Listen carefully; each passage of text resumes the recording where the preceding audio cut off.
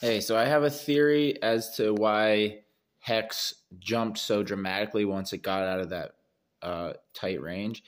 And I think pumps and Hex in the future could also, in the current environment regarding Uniswap v3, that when things get out of a band they're in, they go wild because most of the liquidity is concentrated in the band. And as long as it stays in that band, the liquidity providers are making a lot of fees because they concentrate the liquidity. But once it goes out of the band where most of the liquidity is concentrated, there's just not much out there. So it flies up. So that's my little theory. I haven't looked on chain. I haven't been paying too much attention on Twitter on this, but it just makes sense to me that with V3 and with people concentrating, it's hard to get out of the range, but then once it does, it can really go.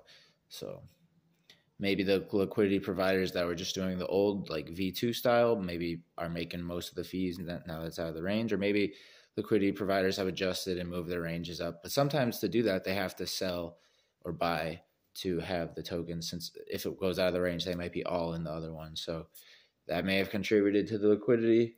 Obviously, if you are a liquidity provider, there are different strategies that I think probably, it's can't really predict what's going to happen, but keeping it in a reasonable range, probably not too tight a range, but a reasonable range, there's probably going to be a sweet spot there. Again, I'm not doing this, but it's just something I'm guessing is happening. So not that that's a bad or a good thing necessarily. I kind of like wild pumps. I like the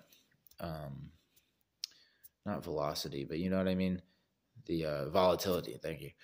Thank you, Jish. All right. Well, I'll tell you what I've been up to this morning. Nothing. It's awesome. But I pledged to a Wild SJ's Patreon. I didn't know she had a Patreon. I was watching her ASMR thing. I watched most of her ASMR reading of Sci-Fi.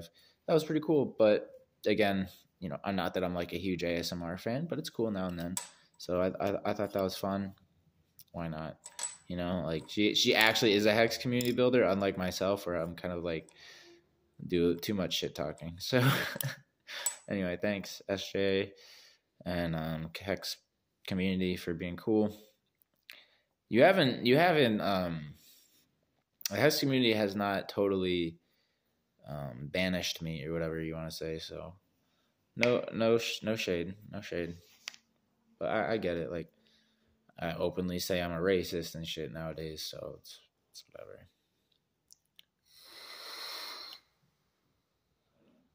I'm a racist, and the only race I like is Hexicans.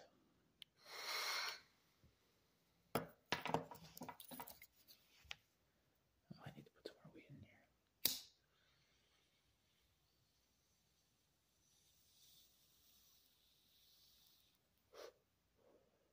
Oh, disgusting.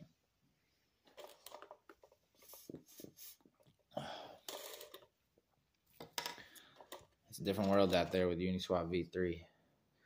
I don't know.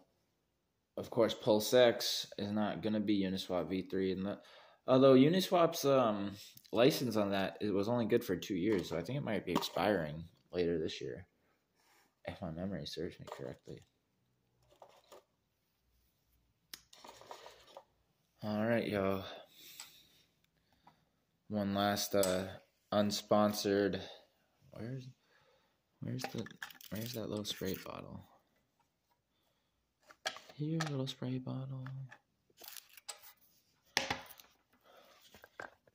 Is it back here?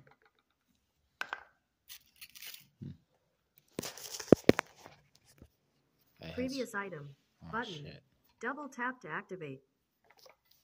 Oh well.